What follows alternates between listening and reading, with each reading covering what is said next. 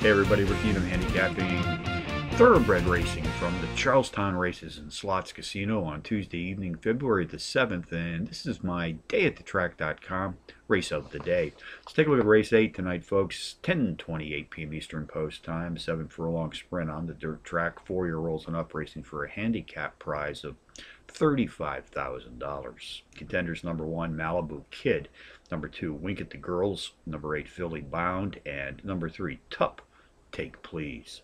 Number 1, Malibu Kid, is the overall speed and pace profile leader in this field tonight. Nice early speed abilities to complement for this sprint at the specialized distance of 7 furlongs on the dirt. Has hit the board in power run fashion each of his last 5, winning twice in this recent streak of the racing consistency.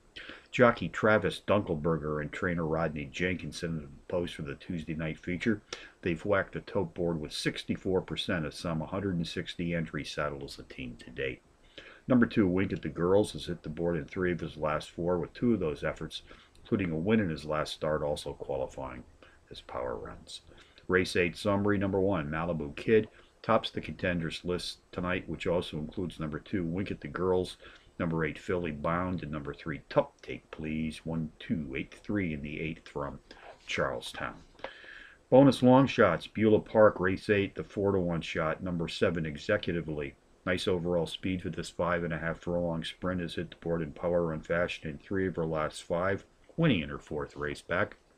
And back here, right here at Charlestown, race 1, number 6, Green Spring Boy, 6-to-1 in the morning line, the overall speed leader in this claiming field, racing at or about today's distance of 8.5 furlongs on the dirt.